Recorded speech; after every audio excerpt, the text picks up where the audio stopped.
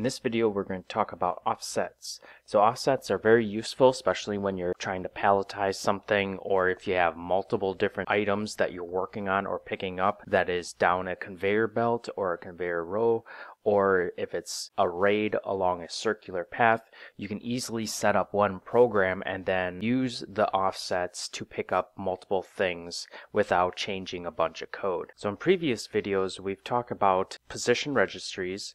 Now we're going to use a modification of a position registry to get our offset. So the position registry element is the actual thing that we're going to utilize to do an offset, whether that's in the Z, X, or Y, or along the WPR rotation item. So we're going to start looking at what each of these things mean. The first thing is PR, so which stands for position register. And then inside the position register you see an I and a J. Each one of those means two different things.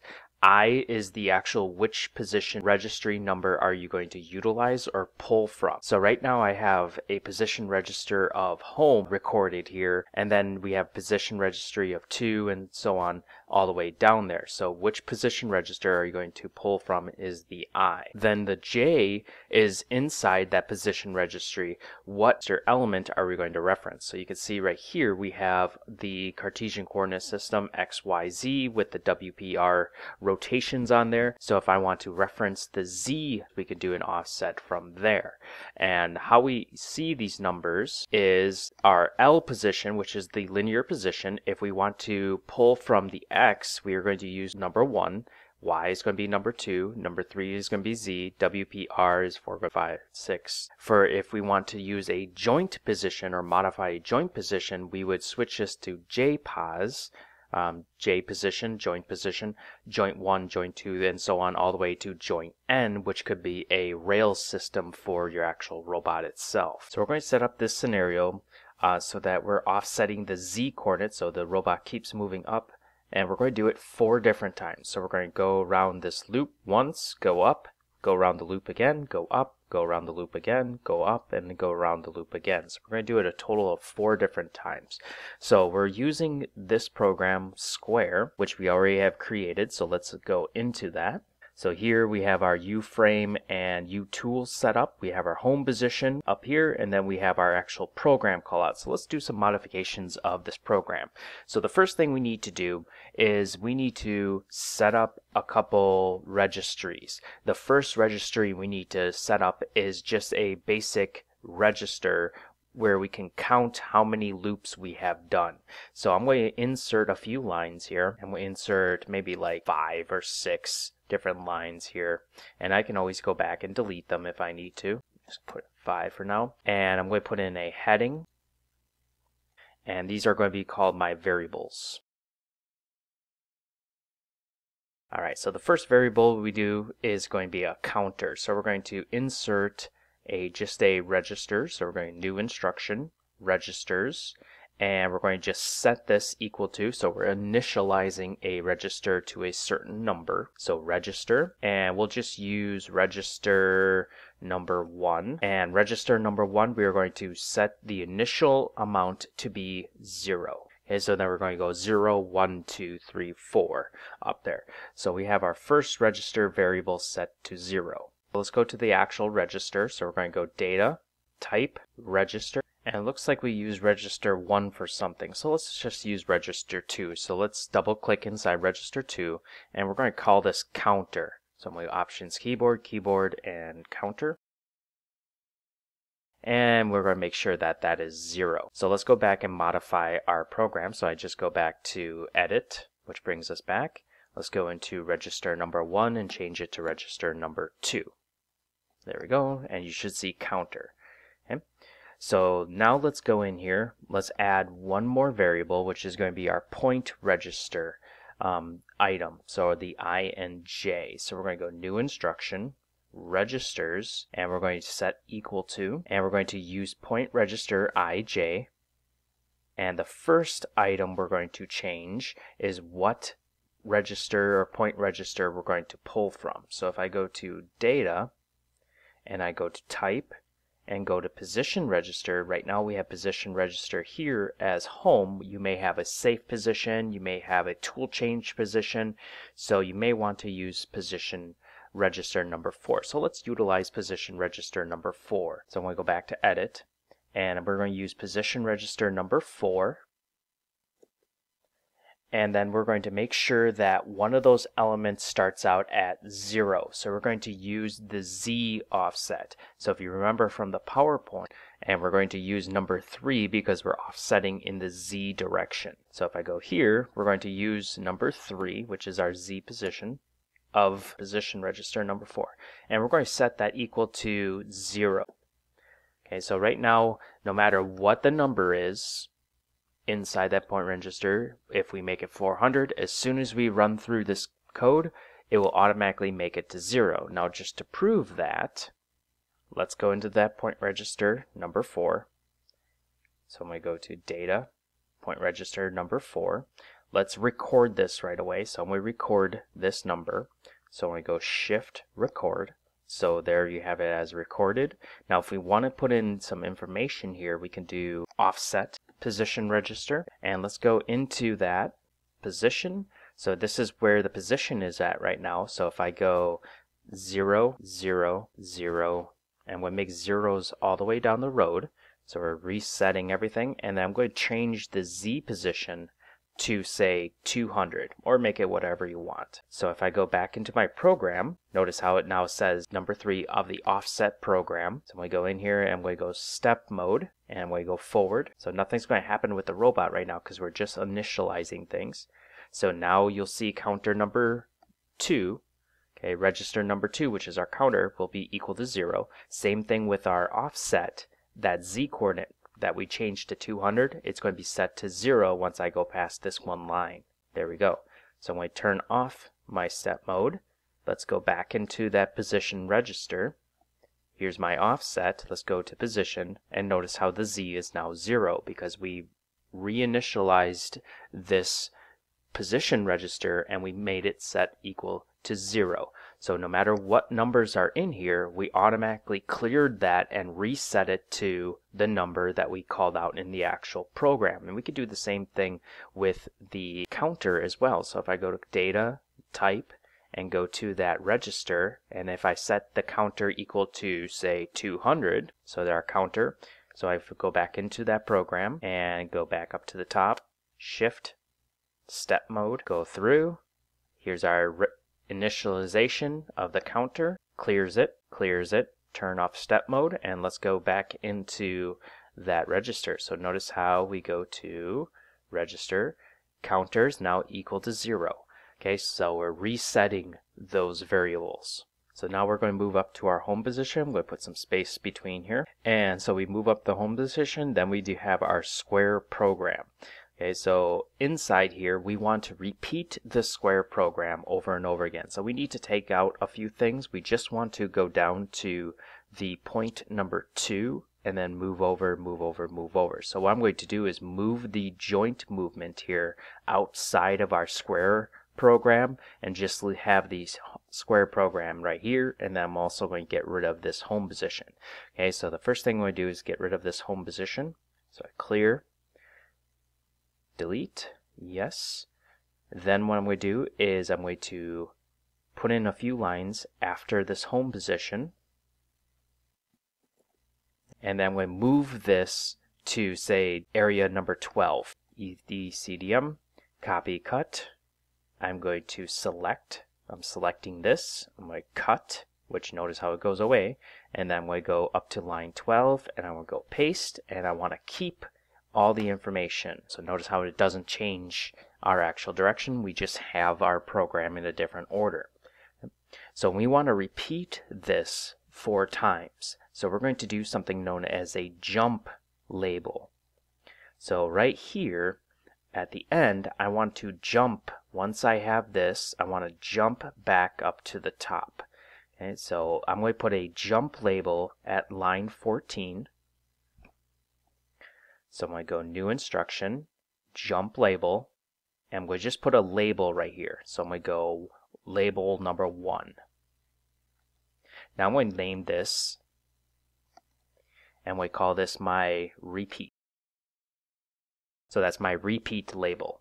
Okay, once we go through the square program once, we need to add 1 to our register, which is the counter, because we go through it once. We want to add 1 to that, which makes it 1, and then 2, and 3, and so on, and so on, and so on. So I'm going to go insert a few more lines. So I'm going to go maybe, say, 12 lines, just to make sure I have enough. And then I'm going to add 1 to my register. So I'm going to go New Instruction, Registers, and we're going to add 1 to it, so we're going to set it equal to.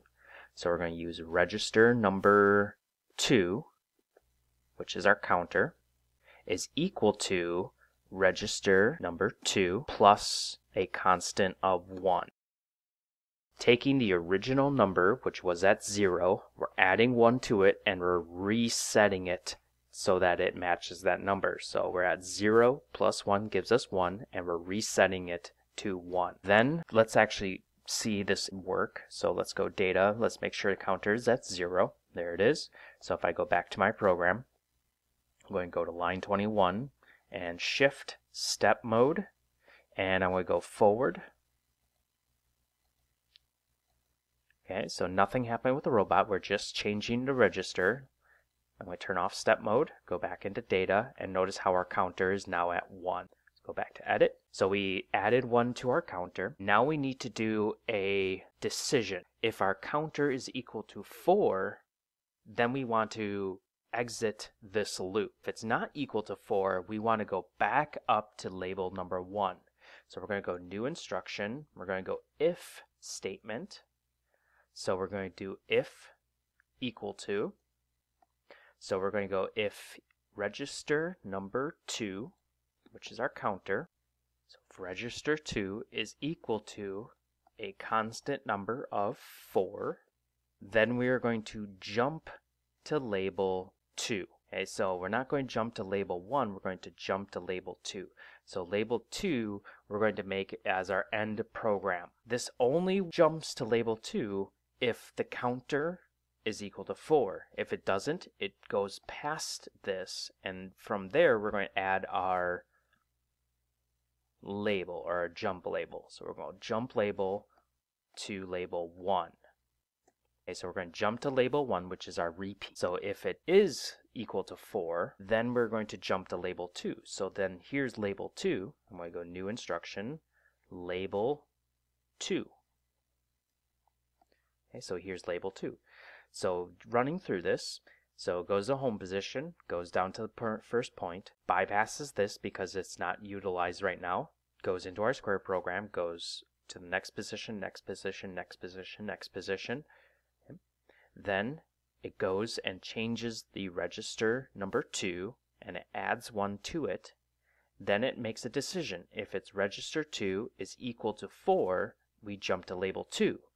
Because register 2 is equal to 1 right now, it bypasses line 23 and goes into line 24. Line 24 is jump to label 1. So we jump to label 1 right here. Then we go back here. Boom, boom, boom, boom. We add 1 to that 1, makes it 2. Is it equal to 4? No. Jump label, goes back. Boom, boom, boom, boom, boom. Adds 1 to that 2, makes it 3. Is it number 4? Nope. Jump label 1, goes back. Boom, boom, boom, boom, boom. Adds 1 to 3, makes it 4. If counter number 2 is equal to 4, which it is, we jump to label 2. Here's label 2, and then we have our end program at the end. So I'm going to get rid of these lines here. ECDM, delete, and we're going to delete all these lines so that we don't get confused with that. So it jumps to label 2 and then ends that program. Okay, but it only jumps to label 2 if this is equal to 4. Now we have everything that we need in order to repeat the program.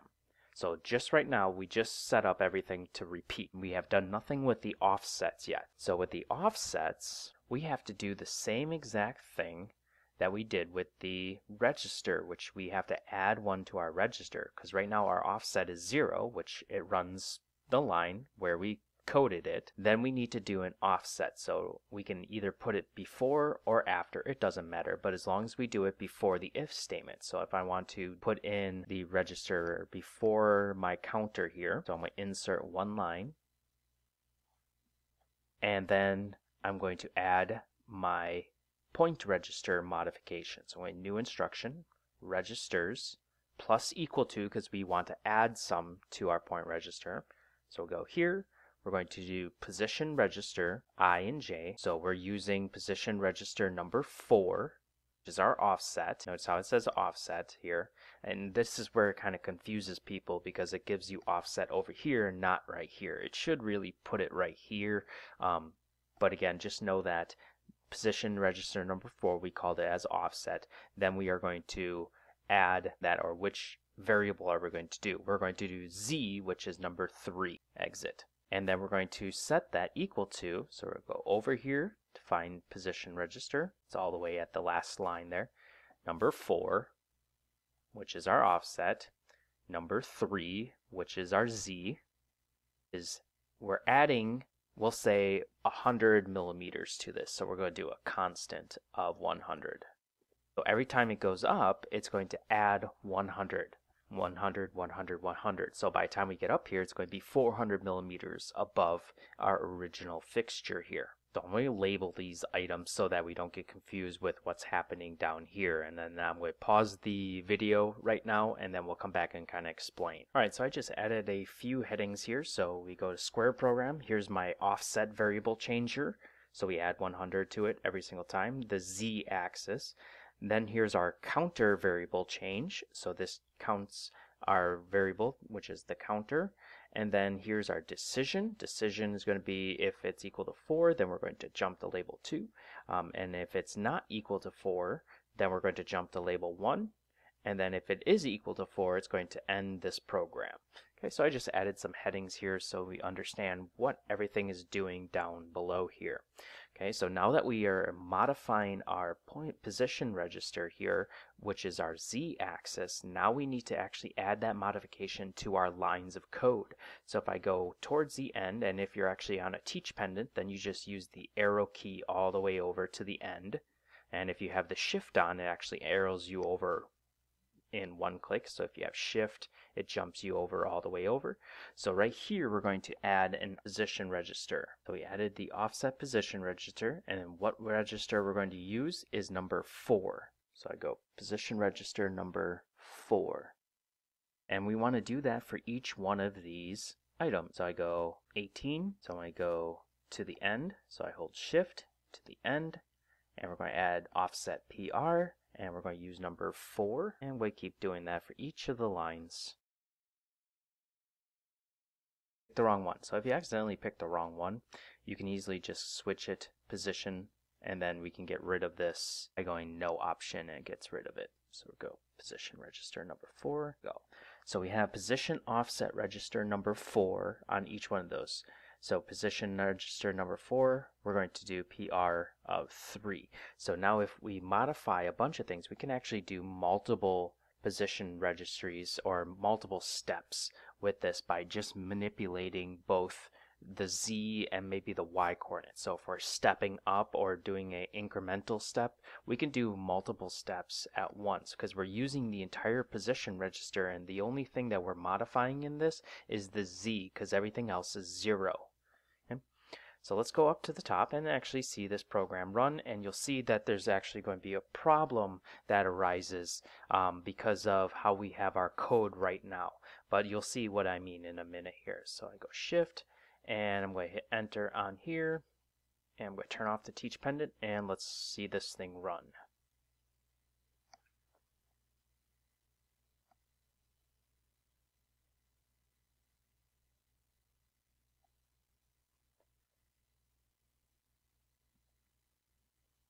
Alright, so you can see from the program, when we came down, we actually ramp up to our 0 after we go all the way around, because we come down to the position number 2 here from our first program, and if you notice our label here is repeat number 1 here, so we go right from the repeat, we go up to position 3, which has the offset. So what we need to do, even though we're coming down to position 2 here, we're going to come down to position 2 again with the same offset. So how we fix this so that we have 4 squares instead of a ramp up and then around, ramp up, around, and make it look like a parking garage structure is we're going to insert one line here.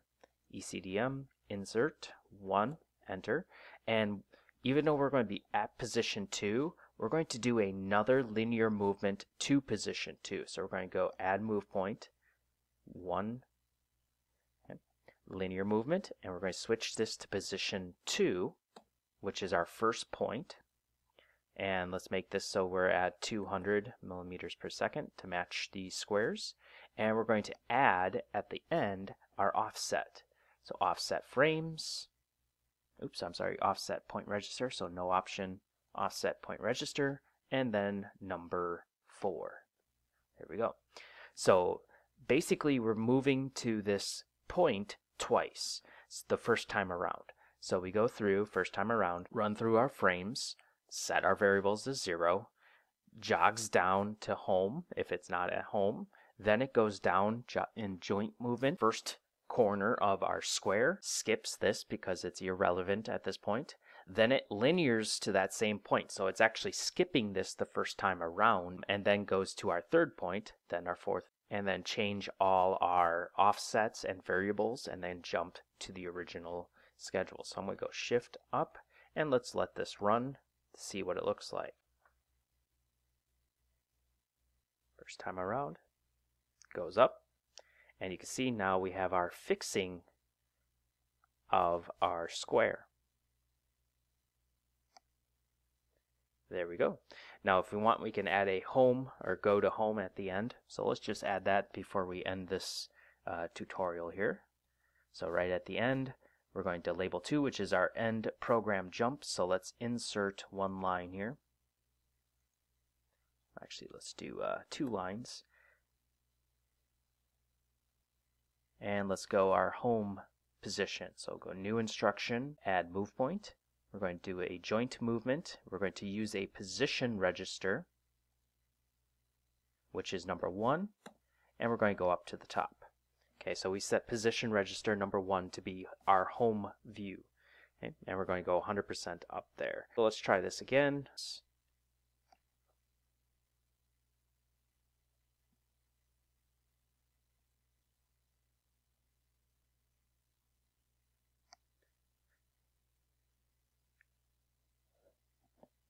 There we go. So there is offsets. So a lot of times you're going to be doing a Z offset, but other times you're going to be doing a Y or X offset or a multitude of that to get to an actual position. We'll do a more advanced offset for our next tutorial.